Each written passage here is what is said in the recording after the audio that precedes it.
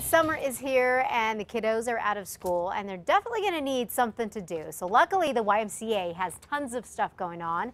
And Thea Evans, marketing coordinator for the YMCA, is here with us this morning to fill us in on what is happening. Good morning, Thea. Thanks for coming by. Thank you for having me. So what all is happening at the YMCA? You guys have tons of programs going on for the kids. We do, and we have programs for every age level. So your infant can come to our programs and your teens can come to our programs. Sign me up. Awesome. Okay, so let's start with the infants. What kind of things can they do?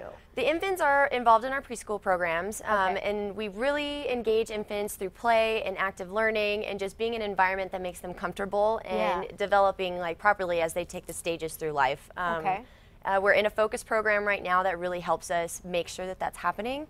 And, you know, they just move all the way up the ladder, so to speak. We have some kids who've been with us since they were little infants, and then now they're leaders in our summer camps. Awesome. So let's transition it perfectly into summer camps then. You said, what are these for, like elementary to middle school age? We have summer camps for 6 years old to 18. So the 6-year-olds even high schoolers. Yeah, the 6-year-olds are involved in our summer day camps, and throughout the whole process, they're learning and taking field trips and just really minimizing that summer learning loss period that goes on. And here's a quick list too. You guys, they can learn about gardening, swimming lessons even. That's a big one obviously for the summer. Sports. Yes. Awesome. Sports is big for us, and we do specialty camps in the summer. So if you want to learn how to play better, we have those extra resources for you as well. That's so cool. Now, how does it work? Is this like a day camp, or is it like a weekly thing, or how do you sign up your kids? You can sign up weekly, or you can go the whole summer. It just depends on what you want. Swimming lessons are 2 weeks. Sports and specialty camps are 1 week a piece, but you can sign up for the whole summer if you want. It's up to you how many weeks you want to take. Now, do you need to be a member of the YMCA to do the summer camps and programs? Absolutely not. We love everybody, and we want everyone to be involved. That is awesome. And there's still obviously room,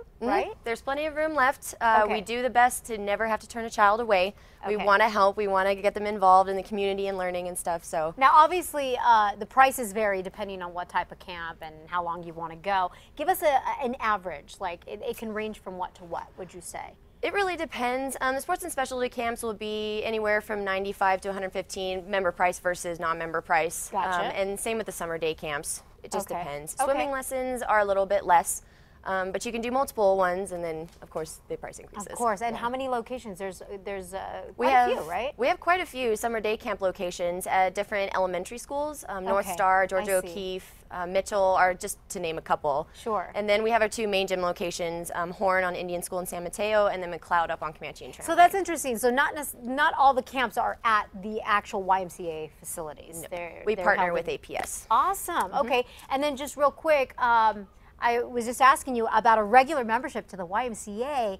It's a real steal. Yeah, it's what, to be a member? I mean, if you have a family of... We have a $62 family membership, and you can have 2 adults and 6 kids on 1 membership. And that lasts you, that's good for what, a year? However long you want. We go month to month. We have no contracts. Awesome. All right. Well, hey, folks from the YMCA are going to be sticking around this morning because the next hour we're going to be talking about how you adults can get involved, even take swim classes too. I think we're going to be talking about that coming up next hour. Thank you, Thea, for coming in. In the meantime, if you'd like more information on the YMCA, go to CASA.com and click on the CASA blog. All right.